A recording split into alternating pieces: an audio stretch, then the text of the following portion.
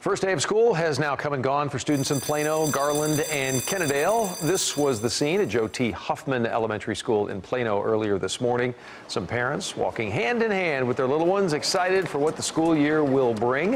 As the new school year now starts to get underway, they are officially underway in Plano. There are some new things to learn and new measures to keep in place to help keep campuses safe. Robbie Owens live for us in Plano this evening to explain some of those changes so we all know what's going on. Robbie?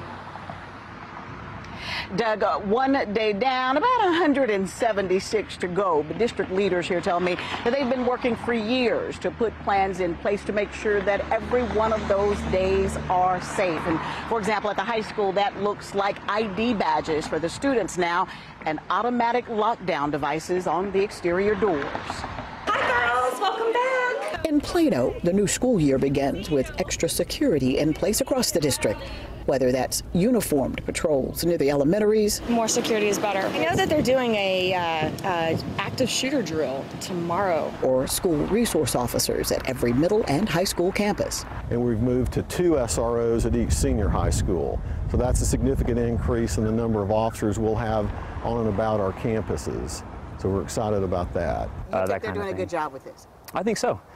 Even just around the neighborhood here in the local area, I've seen increased patrols. I've seen increased private security cars, driving up and down the streets looking for, red flags or anything like that. As a parent, John Goodman says the district appears to be striking a good balance. So I think there's a lot you can do without, frightening the kids. Increasing the doorway jams, lock security, controlled entry to the buildings. Use the anonymous Plano ISD tip line on your phone, computer, or mobile device. The district is also calling attention to a feature on the Plano ISD app which allows students to report concerns anonymously, stressing that security is a shared responsibility. We need students and parents' help in telling us about things that they see that are concerning or suspicious activity, because we can't look into it, can't notify proper authorities if we don't know about it. Safety is my job. Safety is my job.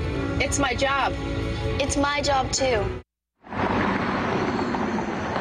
Now, in addition to the lockdown drills that are happening at the campuses in the next couple of weeks, students in grades 3rd and higher will also have to watch a training video on how to respond in emergencies. Live in Plano, Robbie Owens, CBS 11 News.